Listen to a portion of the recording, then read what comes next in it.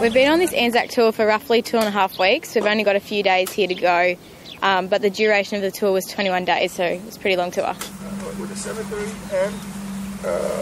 A true soldier fights, not because he hates what is in front of him, but because he loves what is behind him. According to George S. Patton, Jr., the soldier is the army. No army is better than its soldier.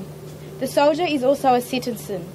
In fact, the highest obligation and privilege of a citizen is that of bearing arms for one's country. Private Alan Hugh McMaster enlisted into the Australian Imperial Force on August 8, 1914, at the age of 23.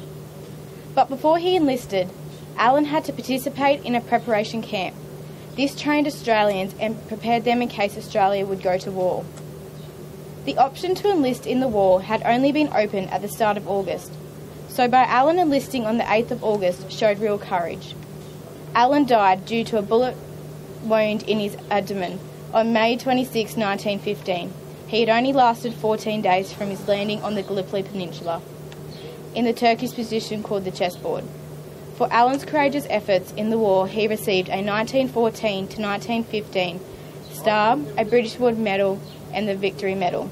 I am here on behalf of the McMaster family, and it is on their behalf that I commemorate my grandfather's cousin and my third cousin. Thanks, Alan, for everything. You will never be forgotten. Now you may rest peacefully. Your legacy will live forevermore in our hearts. They shall not grow old, as we that are left grow old. Age shall not weary them, nor the years condemn. At the going down of the sun, and in the morning, we will remember them, lest we forget.